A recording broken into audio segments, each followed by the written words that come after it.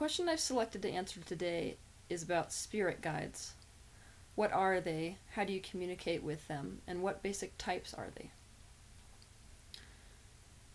So, when we're talking about a spirit guide, what we're talking about is an incorporeal being, which is gaining its personal expansion from the intention that they have, which is to assist in and learn from the life experience of another being's physicality. From their more objective standpoint, their perception about what you are going through in your life is different. So what they are coming to in terms of the new idea is different based on watching you in your life. So it's a mutual symbiosis. It's an invitation and an acceptance. It's a misunderstanding that spirit guides stand in this place of perfection which you have to catch up to. What's going on is this thing where even they, not in a physical body, are going through a process of expansion through their intention of helping you. The same way that your expansion is being fulfilled through living this one physical life that you have going. Some guides are with you for your entire life, others come and go. The guide that you are experiencing and the guides that you have with you right now are a match to your energetic vibration. They are a mutually agreed upon relationship when you set up your original intention for a life. So when we're talking about a spirit guide who has been with you since the very beginning, what happens is you set an original intention for coming into a life. So let's say your original intention is, I would like to experience what it is to go into a place of poverty. I would like to see what it is that experience would cause within me, what new idea I would be inspired to. The vibration of that intention then attracts entities who have a mutually similarly vibrating intention, but who are not wanting to come into a physical experience in order to gain that sort of expansion. So they say, all right, it's mutually beneficial for me to stay with you energetically throughout your physical life so that I can learn from your experience and from helping you to stay in line with your original intention. So now we can talk about the basic types of guides. There are 5 basic types of spirit guide. The first is what we would refer to as a light body. You've heard, I'm sure, some people call these ascended masters or angels. They have an incredibly high vibratory rate, so when you perceive them, quite often you perceive them as pure light. Most often these ascended masters or light bodies will come in as a match to people whose life intention either involves reaching higher spiritual planes or whose life work involves working with higher spiritual planes, like healers or teachers.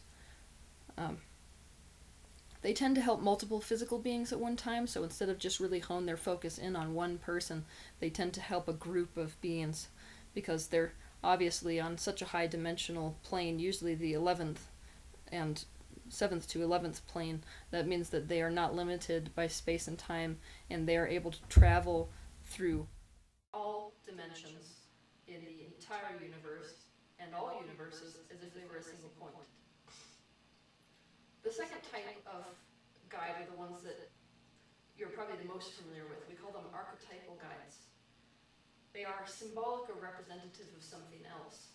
So these are the ones who tend to reactivate identities from previous lives. For example, you might find that your guide appears to you in a way in which you knew them in a previous life, or in a way in which you would relate to them, like the warrior, or an archetypal image like the healer, something like that.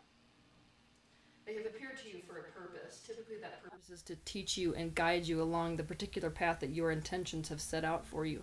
Those intentions can always be changed, and when those intentions change and your vibrations shift, then you can be a match to a whole new type of guide, which is why sometimes when you see people really ascend and continue on this path towards spirituality where they keep becoming more and more, when they go through a huge shift, you can see a whole new set of guides come in and replace the old set.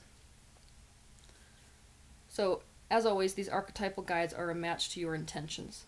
So when I'm talking about a reactivated vibration, what I'm talking about is every thought that's ever been thought exists. And so the thought of the identity that they had in a past life can be reactivated by source energy for your own understanding in this life, which is why they come as an archetypal thing, which would have symbolic meaning to you. Alright, the third type that we're talking about is what we call an ancestral guide. So an ancestral guide are those who knew us or related to us through our physical lineage in this life. So that's when you have this type of a guide, it's the kind of thing where your grandfather or grandmother or great-grandmother or brother, somebody who has passed on that you knew or were related to in this life, is now helping you and guiding you through this life. The fourth kind is an animal guide. Sometimes this can be a deceased animal which you knew in your physical life, but most often these animal guides are what the Native Americans might call a totem. What that is that your vibratory rate matches the vibratory rate of that animal. And so the Hopi, for example, believed that in shape-shifting, what you were doing was taking on the vibratory expression of that particular animal which you relate to. So they believe that while you have many totems, you have one spirit animal, which would be what you became if you learned how to shapeshift. And then this takes us to our number one spiritual guide. This is the most important spiritual guide you'll have in your life, and that's your higher self. That is the energy that is your eternal self, which is projecting itself through this physical body. That is a spirit guide. It's just a spirit guide which you are the expression of. As for what spirit guides can do in your life, it's a fairly unlimited list, but to name a few things, they can help you to arrange synchronicities, that which you call signs in your life. They can help intensify intuitions. They can help project flashes of intuition. They can help intensify encounters and people and opportunities. They can offer healing and help if it's invited. They can keep you going in the direction of your joy and your intentions and your desires. The thing about guides is they will not interfere with free will. Because every thought that has ever been thought exists, it's very important to explain to you exactly what a thought that thinks is. When your source self thinks the thought that is you, you now become such a strong point of focus that you now have the energy to think. So you, in your physical life, are a thought which thinks. When you're a thought that thinks, you now have free will. The free will which you have is the free will of focus. And so guides will not interfere with your focus. They may be able to influence, but unless they are invited, they will not create things in your physical life. So it's very important that you make it part of your free will and ask them in if you're wanting to experience them. Now we can talk about how to communicate with your spirit guides. When you think a thought, it creates energy. That energy can be received and understood by guides, angels, higher selves, God, anything that is consciousness. It is only in your physical life that you experience thinking as separate from communication. So they will respond energetically. The same way they received your communication, which you are broadcasting through thought, that is the same way that they will respond. So if you are not able to tune into that frequency, kind of like a radio dial would tune into a frequency, you won't hear their message and you won't experience them. So communicating with spirit guides is all about raising your frequency to the range where you can perceive them. Step one is set the intention. As we all know, intentions are a very, very intense form of energy. When you set the intention to talk to and experience your spirit guides, it must come to you if you line up with it. You also must realize that their communication will come through the most open venue that you have. This is where we have to get into the conversation about multiple ways of perceiving. Not everyone perceives what you'd call beyond the senses information in the same way. You have clairvoyance, clairaudience, you have physical intuition, you have spiritual intuition. Basically, we can sum this up in 4 types. So there are 4 basic types of receiving knowledge that is beyond the veil, beyond the physical dimension. That is, you have some people that are clairvoyant, mental intuitives, meaning they receive the pictures. Clairaudience, funny enough, falls into this category. Second, you have physical intuitives, which will perceive things through their physical senses. So they're the kind of people who would walk into a room and they would start getting sweaty palms before they would start feeling something or seeing something. They physically intuit what they are around. Then you have your emotional intuitives. That's the 4th type. They are the real empaths. They're the ones who will walk into a room and immediately take on the sensations, and they will perceive the information coming to them from beyond the physical through their emotional centers, their heart chakra. And then you have the spiritual intuitives. We call them spiritual intuitives because this type of knowledge is perceived as just knowing. They're the kind of people who, without an explanation, without a feeling, without a sensation, they just know. That's spiritual intuition.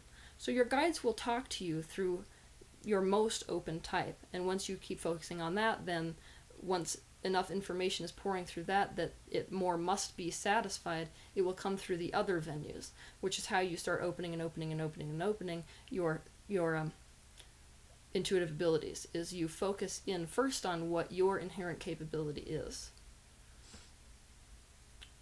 So you would like to, I think one of the best ways is to do a meditation or do a ritual. Rituals often help people's brains to line up with what their consciousness is doing, so that the brain isn't constantly interfering with resistant thoughts. Things like, well, you're just hearing things. That's just in your head. You're just creating things and making them up. So when you're doing this meditation, what you want to do is try to find the space that is between thoughts. You want to find that stillness. So that means sitting down and watching your breath. Every time your mind wanders, just bring it back to the breath with no judgment. You want to look for and look to expand that space between thoughts, which is that stillness and that complete objectivity. Once you've found that gap, you can project this feeling of, potentially people use light, like a bubble of light around you. You want to make the frequency around you a space of complete safety and a space of perception. So there's nothing else that enters the space except for what you invite there. Once you feel like you have this space of stillness, you can ask your guides to begin identifying themselves to you in order of importance. They can arrange themselves that way. That means that most likely your what I would call a principal guide, which is the guide which is the most active in terms of influence in your life, will come through first. So you can ask them to identify themselves to you. So you may get a name popping up in your head. That's totally fine if you do.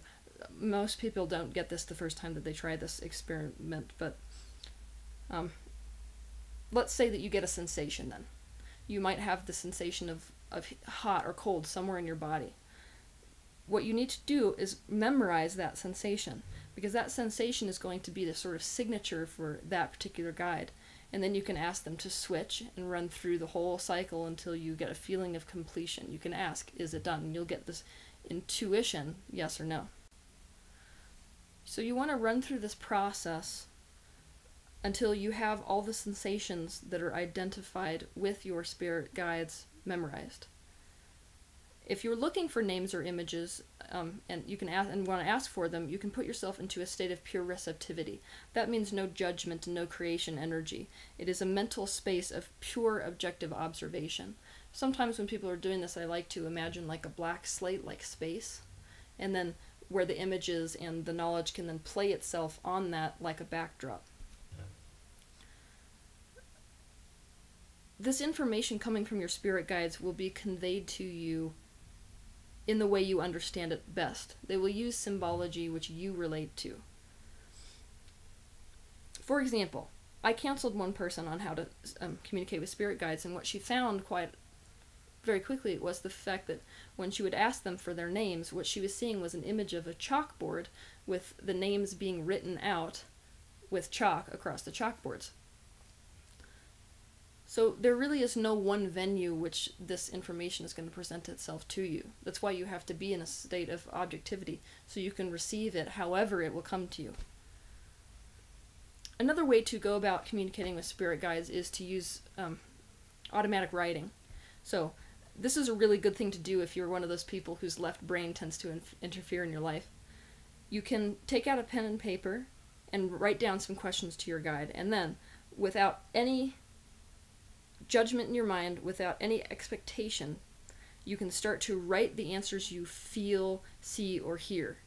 And if it's not working with the hand you usually write with, switch it to the hand you don't write with, because your neural pathways are set up so that your life and your reality, the construct of it, is attached to the hand you usually convey that truth and that perspective through. So when you switch hands, that neural circuit no longer works and no longer applies anymore, so it's a lot easier for this kind of information to make its way through. So put it in your left hand, if you're right-handed, and write down what answers you're getting. Totally free form. No judgment and no rationalization. You can look back over it afterwards if you want to. Another way is to start experimenting with out-of-body experience and lucid dreaming. Most of you who have listened to me talk know that I am a real advocate for learning out-of-body experience, because you will encounter them very quickly during this particular method.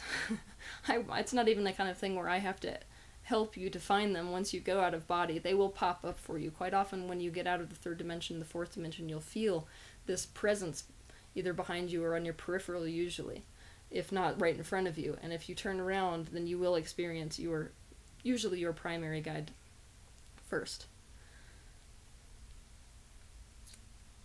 So I think that's all I had to say today about spirit guides. If you have any more questions, feel free to ask me. It's very rewarding to realize just how alone you aren't. If you invite their influence into your space, all of your intentions can come to you with much more ease, because you have just invited energies other than your own to participate in your creation. So keep at it. They say that practice makes perfect, and I would agree. This is because every time you practice something, you're strengthening the vibration. And anytime you focus on something and that vibration intensifies, it is close to becoming physical. And it will become physical eventually, and you will experience that intention through a physical manifestation. Something that you can tangibly experience in your physical life, such as a feeling or seeing or a hearing of these spirit guides. So keep at it.